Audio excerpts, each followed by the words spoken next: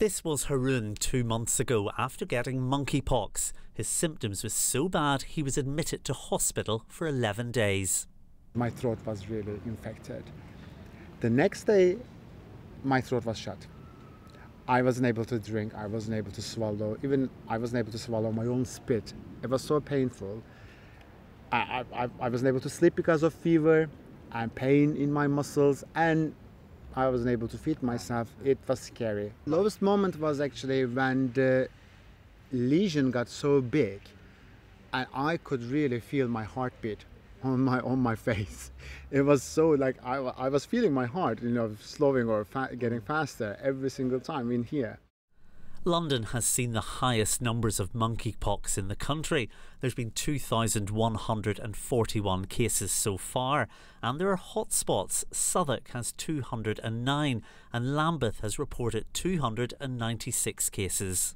So far, around 25,000 people, mostly gay and bisexual men, have been vaccinated.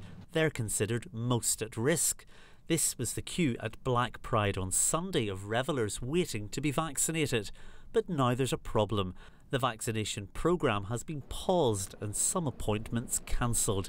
Experts say that's causing big problems and putting people at risk.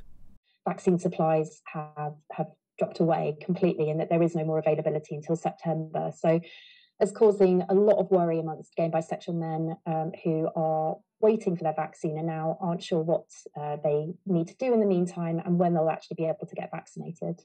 The UK health security agencies say there are global issues with supply due to vaccine availability and the necessary time to produce more vaccines.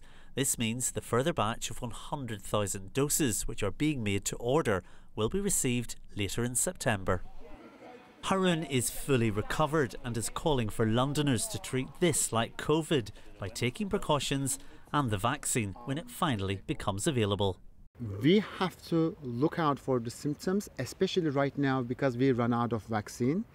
The only way is prevention, and prevention is looking out for the symptoms. And if you have fever or the blisters, don't go out, call the sexual health clinic and take the precautions, because you may have it very mild, but someone else may have it really severe, and we don't know who is that person. Thomas McGill, BBC London.